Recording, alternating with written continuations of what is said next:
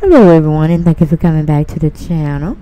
And we're going to do a goodbye segment to some heavy hitters in the industry. Sidney Poitier passed away. Didn't know he was sick. Of course, we know Betty White had passed away for about maybe a week or so now. And then I just heard Bob Saget from Full House passed away. And that was very unexpected as well. But child, we can go on into it since he was the last one that I caught on my news feed. They said from Fox 6 News in Milwaukee, comedian and actor Bob Saget, known for Full House, dead at age 65. Okay, according to that media outlet, they said the actor and comedian Bob Saget passed away on Sunday at the age of 65. In this interview, he talks about Fox show, The Masked Singer. The place he died was in Orlando, Florida. He was found dead in his hotel room on Sunday.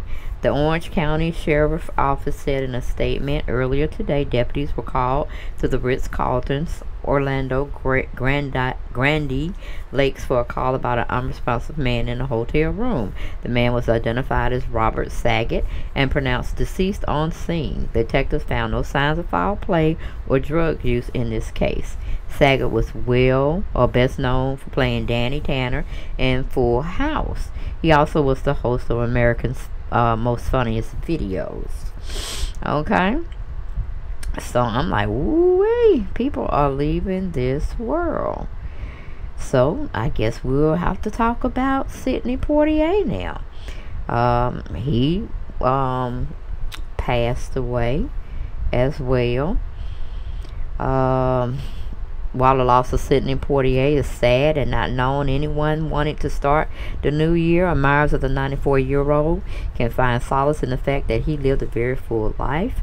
Not only was Poitier a trailblazing actor and history maker with his Oscar win in 1964, but behind the cameras, he was a proud father of 6 girls: Beverly, Pamela, Sherry, Gina, who passed in 2018, Anika, and Sidney. The first 4 were from his first marriage to Juanita Hardy, which lasted from 1950 to 1965.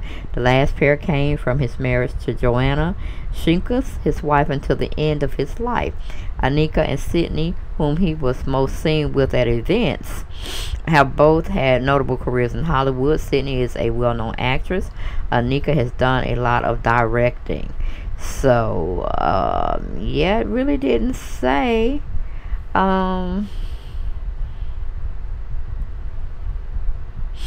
they really didn't say what he died of, so maybe they're gonna do an autopsy and let us know what was what. But right now, we're just gonna wish and keep them in our prayers.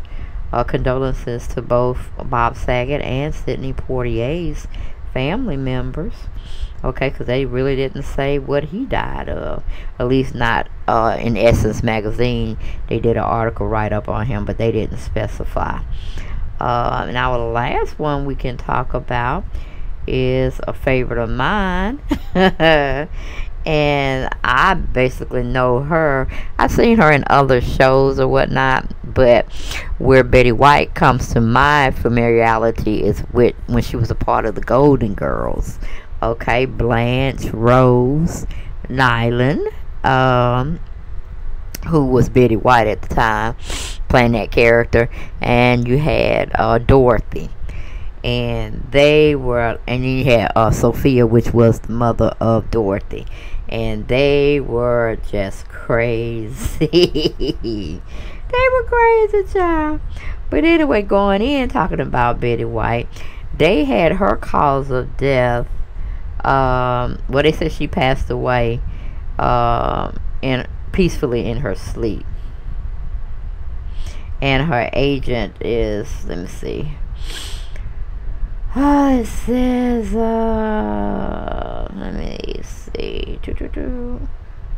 Okay, White's agent and friend Jeff Widgets told People magazine in a statement that the actress passed away peacefully in her sleep at her Brentwood home on New Year's Eve.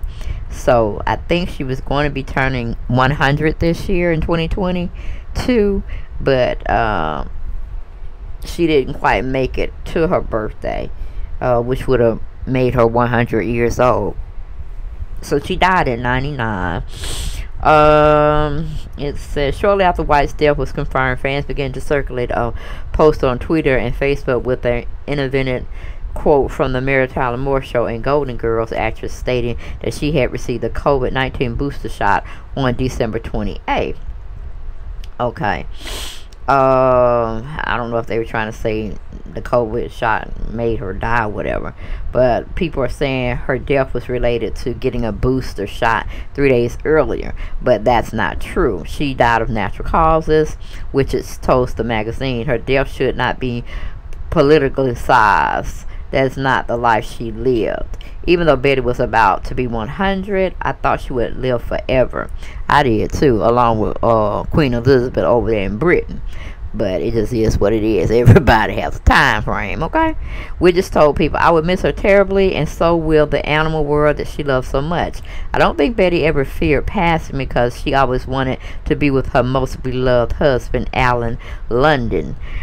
She believes she would be with him again.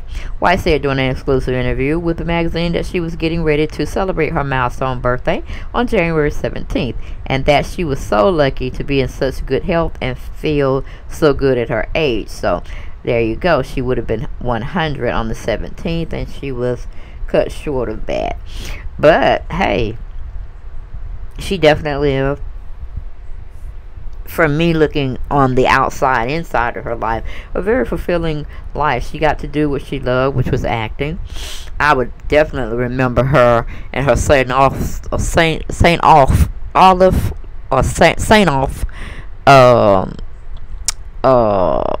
testimonies or stories she used to give on the Golden Girls, because I was like, I had to have Rose, I had to have Blanche, and I had to have Dorothy to bring both Blanche and Rose back to reality. And then I had to have Sophia, which was Dorothy's mom, on the show. I had to have her for comedian, what do you call it?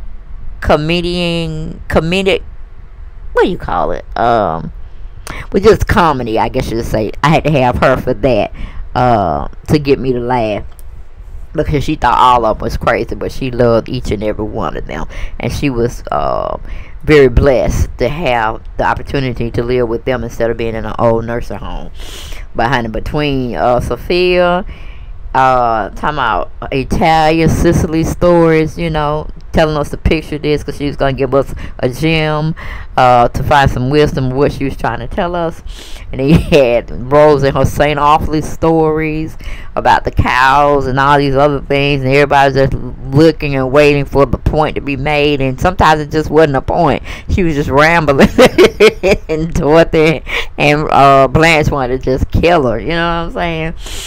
So yeah, she definitely gave me some laughs. I would definitely miss her being on that show. That was just so funny. And like I said, I didn't even know Sidney Poitier was sick. So that was a shock when I ran across the media feed and found out that he had passed. And then Bob Saget just came on my media feed saying he had passed. He had just did a stand-up comedy show in Orlando and felt pretty good. And then, like I said, we don't know what was the actual cause of his death. Maybe they'll do autopsy, maybe they won't. But we just know he's not here on this plane of existence that we know. So condolences go out to all the family and friends of Bob Saget, Betty White, and Sidney Poitier. They definitely left their legacy here on earth through their films, through their artistry of acting, through their sitcoms, and we will miss them dearly. Okay, but y'all get down in those comments and y'all let me know what did y'all like about Bob Saget. I'm sure y'all know him more so from Full House, if you're an oldie but goodie such as myself. And Betty White, like I said, I really knew her and loved her on the Golden Girls with her other three castmates that are no longer on earth as we know it as well. But I don't know if it was the Merv Griffin show or the Mary Tyler Moore show. She was being featured here in this picture. I can't remember. And Sidney Poitier, I remember him on, I think it's Look Who's Coming to Dinner, or Look Who's Coming. It was some show like that. And that was really funny. But hey, it was back there when people were being very racist at the time, and still are now, here after all that time. 21st century, we're still dealing with that. But it was just comedy. And they did the best they can. And I hear she was a very big activist when it came to working with black artists, or treating black artists or black people back then, when it wasn't so popular to be black. Betty White was a real pioneer towards working with black people in the acting world, and people that would like cater to her. She had a lot of respect for them. So I didn't know that at that time, but that was told to me, and I read it somewhere. So I was like, well, go ahead, Betty, go ahead. That's right, love on all races, creeds, and colors. Because the only thing that is separating us is the color of our skin. Because everybody does bleed red. We breathe the same air. We have the same body functions. And we all should be treated equally, no matter what race we are. But that's all I had, guys, for this video. Salute to all three of them. They definitely made me laugh. They inspired me through their charismatic acting abilities. That's the one I was talking about. Look Who's Coming to Dinner. That particular one. He was in love with a white woman, and she was raised by white parents that didn't see color. They just saw humanity and people in general.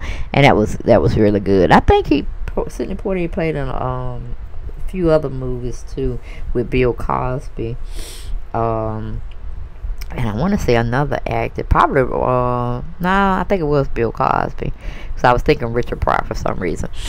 But yeah, they gave us lots of love, lots of laughs, and they were true to their craft.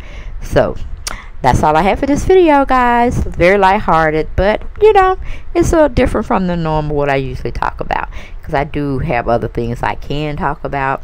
I'm just trying to introduce them when I do get a chance. But alright, I'll see y'all next video. Take care. Bye bye.